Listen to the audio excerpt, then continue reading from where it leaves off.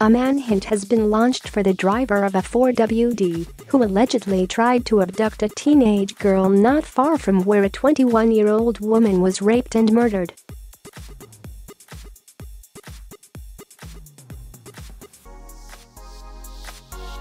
The man is accused of pulling off the highway in Cairns and trying to lure the girl over just after 6 p.m. on January 23. He then allegedly tried to pull the 19-year-old into his vehicle, but she was able to break free.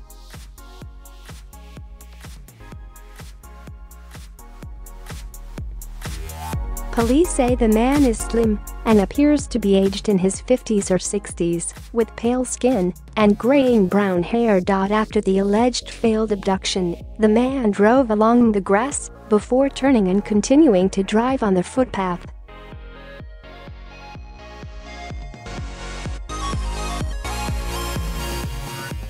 Authorities have launched a campaign to find the man and his car, a 1989-1999 model Suzuki Vitara that is dark in color. A terrifying incident took place off the Captain Cook Highway in Toyah Beach, just 17 kilometers from where the body 21-year-old Toyah Cordingley was found on the morning of October 22.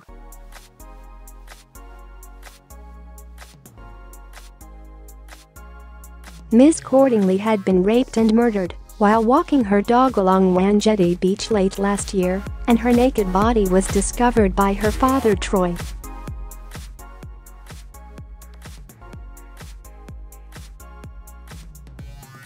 So far, Queensland police have not made any arrests in relation to the horrific crime, but Acting Assistant Commissioner Brian Huxley told 4CA Radio extra resources had been deployed in recent weeks.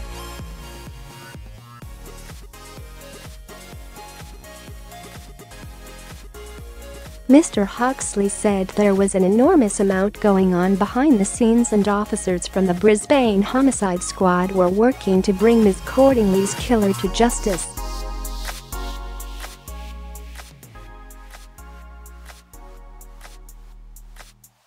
He said while he understood locals were becoming frustrated at the lack of information, constant disclosure could jeopardize the police investigation.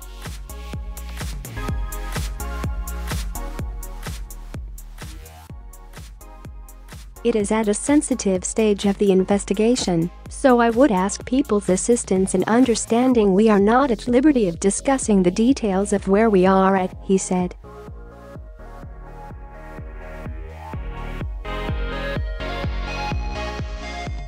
But we do have a number of persons of interest that we are following up on, and at this stage we are focusing on the forensic component of this job in a lot of detail.